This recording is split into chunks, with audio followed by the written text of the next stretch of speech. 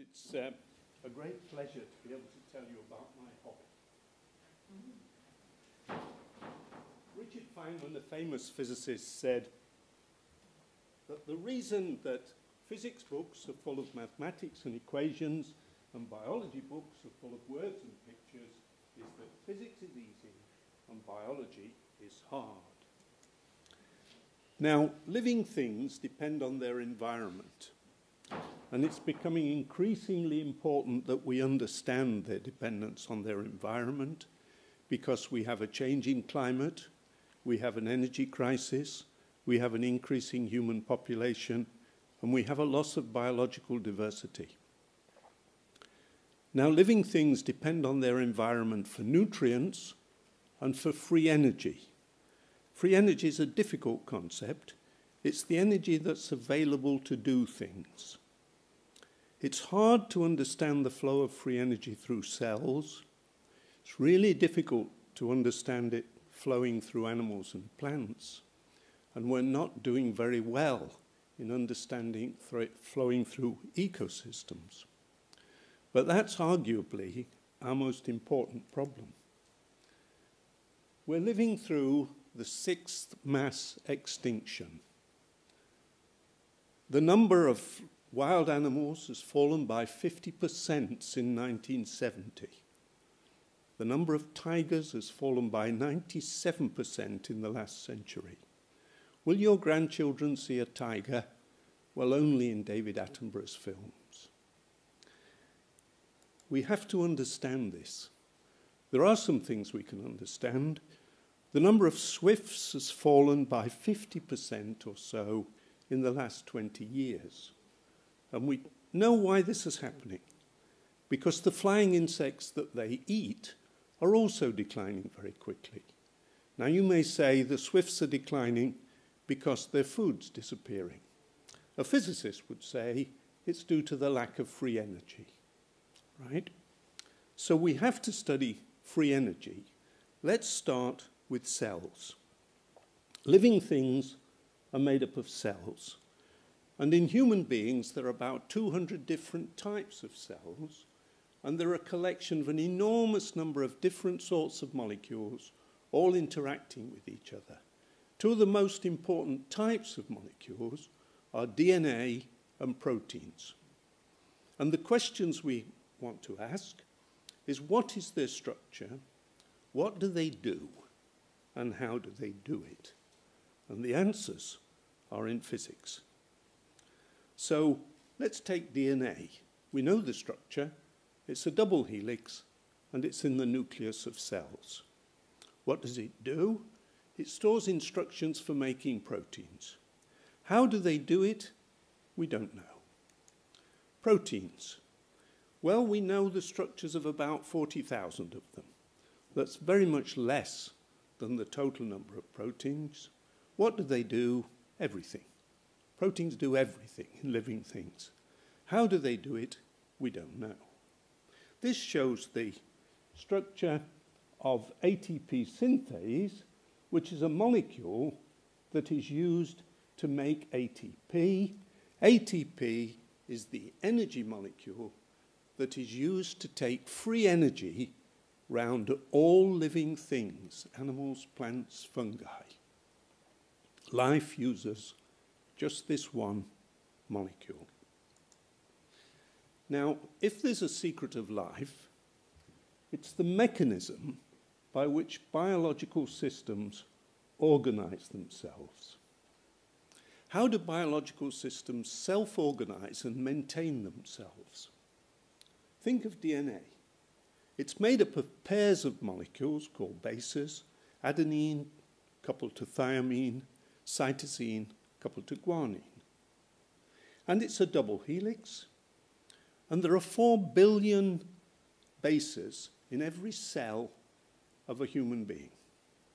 It's 2 meters long, and it's folded up into 2 microns.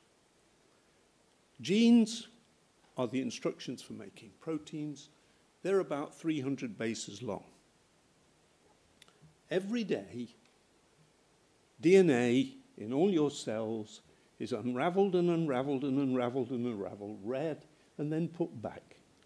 You have an alcoholic drink, there's a signal from the stomach, we have a problem, so let some of the cells unwind and unwind and unwind and find the gene that makes the protein that deals with alcohol. So that's how the system works. Now, free energy. To understand free energy, we have to go to the laws of thermodynamics. And there are lots of ways of presenting these laws. The one I like is that you can't win, you can't break even. You're not allowed to leave the game. So the real problem, the real problem is that the second law of thermodynamics says that entropy always increases, and that free energy, whenever you use free energy, you increase entropy. The second law predicts decay, disorder, and death. And we know that happens to every living thing. The question is, how do we get away with it for so long? The end is ultimate death, but we avoid it for a long time. And we do it by exploiting the energy that flows through a system. Now, the energy in a system at a temperature T is kT, which is Boltzmann's constant. Let's look at free energy flows. This is a river flowing past a rock, and it gives rise to eddies. And if the river stops flowing, the eddies die. Notice we say the eddies die because the free energy has stopped flowing. And life on Earth depends on a flow of free energy coming from the sun. We get high quality energy and we dissipate low quality energy. We do not take energy from the sun, otherwise the temperature would just keep on rising. We take high quality energy, free energy, and we turn it into low quality energy. And we live on the flow. So let's look again at this mechanism of biological organization. How does DNA do all that unraveling and all that raveling up again?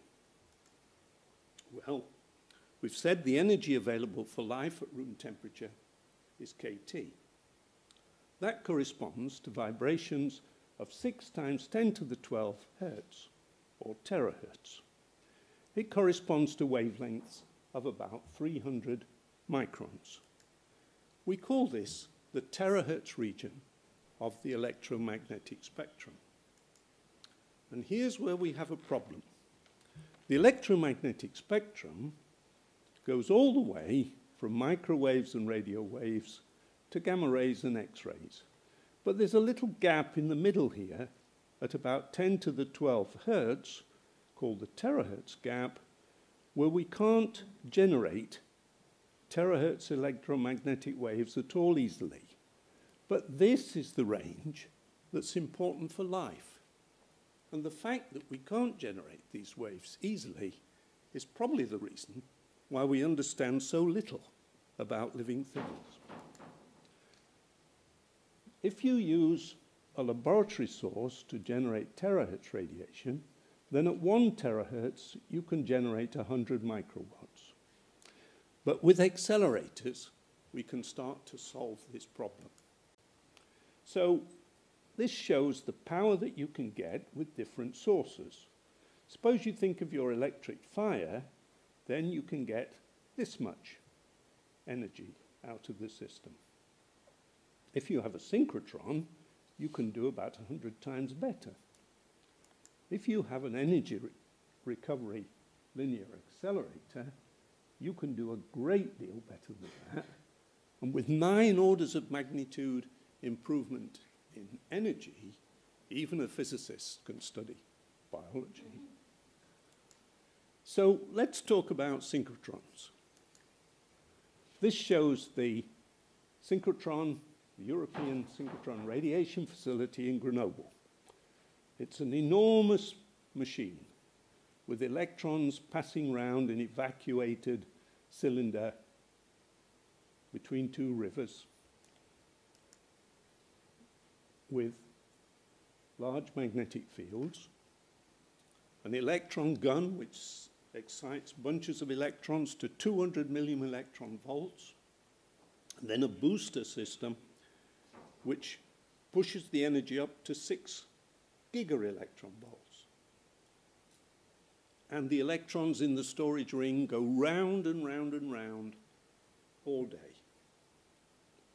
And as they go through magnets, then they generate electromagnetic radiation. And they generate a broad band of electromagnetic radiation.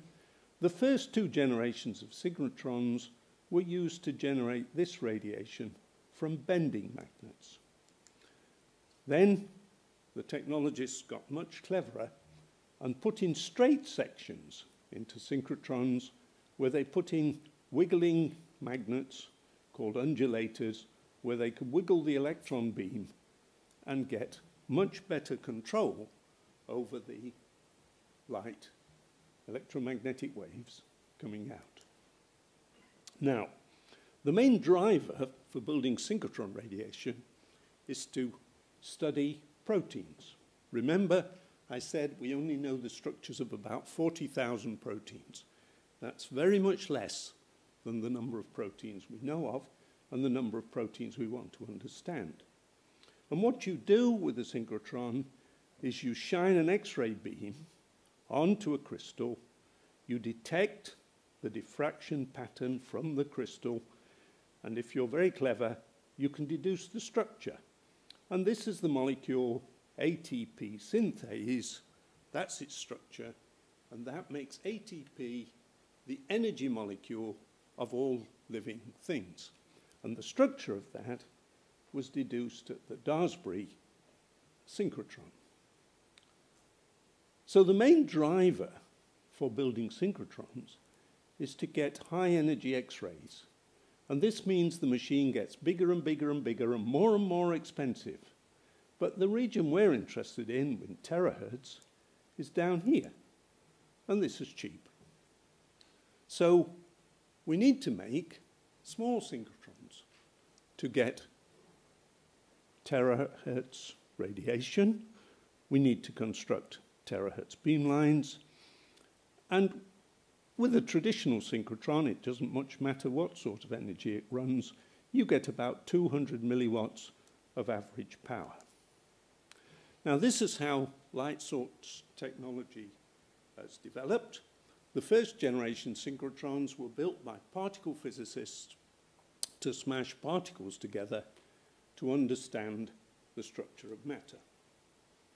And the UK built the Daresbury Nina accelerator. We physicists, ordinary physicists, not these high-energy guys, we were parasites on using this synchrotron radiation. Unfortunately, we killed the host.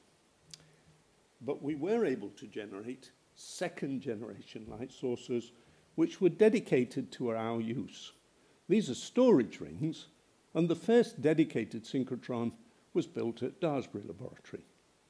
Third-generation synchrotrons, where you put in straight sections and have much more control of the light, the UK's built one of those. This is the diamond synchrotron at the Rutherford Laboratory. Now, fourth-generation light sources are what we need for terahertz. And there are 2 sorts of these: energy recovery linear accelerators, ERLs, and free electron lasers. And Daresbury built the ALICE accelerator and an infrared free electron laser, which we've just put into mothballs while we think of upgrading it. This is the ALICE accelerator. It's different to a synchrotron because the electrons go round only once. In a synchrotron, the electrons go round 10 to the 11 times, and the radiation they emit is a broad band because the electrons have spread out. In an energy recovery linear accelerator, this is the third one to be built in the world, the only one in Europe, you excite your electron bunch and you send it into the booster and you send it all the way round, and when it comes back, it's out of phase with the accelerating unit. And so it gives its energy up, which is passed to the next bunch, and that bunch is dumped. Now, by doing that, you keep the bunch of electrons very small. And if the bunch of electrons is smaller than the wavelengths that is emitted when it goes through a magnet, you get a massive increase in power. So this is the output of Alice. When you get down to the bunch being smaller than the wavelength, you get another 6 to 8 order of magnitude of power, 10 kilowatts.